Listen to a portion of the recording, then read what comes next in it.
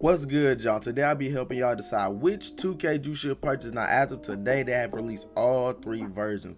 Now, the first version of 2K is the Kobe Bryant edition. This one is $60 to $70, you feel me? This is like the basic version. The second version I will be showing y'all is the Black Mamba edition, which is $100. And the last version I will be showing y'all is the 25th anniversary, $150 version of NBA 2K24. Now, though, y'all, like, which comes with which? Now, look, the Kobe Bryant edition comes with 2K24, 5K VC, 5K My Team points, 10 My Team skill promo packs, My Career skill boost, Gatorade boost, and a free agent Kobe card. Now, the Black Mamba edition comes with 2K24 on the PS4 and the PS5, and it also comes with 100K VC, 15,000 My Team points, 10 My Team promo packs, My Career skill boost and apparel, a 2x coin, and a Kobe Bryant Sapphire My Team card if you play My Team. Now, the 25th anniversary edition comes with 2K24 for the PS4 and the PS5, 100K VC, 50,000 My Team points, 10 My Team promo packs,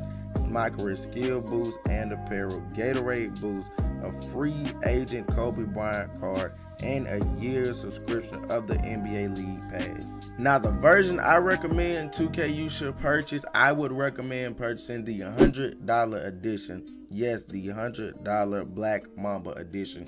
Now, the reason I say this because, I mean, you get 100K VC. You get the best of both worlds for real. If you want to spend the $150 for the League Pass, go for it. You don't get no extra VC or nothing. And you also get the 2-hour coin on the Black Mamba one. So why not even get that? You don't even get that on the regular one or the deluxe one. So why not just get the $100 one and just spend VC on the rest of it?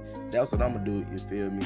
But yeah, if you like videos like this, don't forget to like, comment, subscribe. If you are new to my channel, you feel me? It's been your boy Greg. Go crazy, go crazy. We still out here grinding, man, like always. And I'm out. Peace.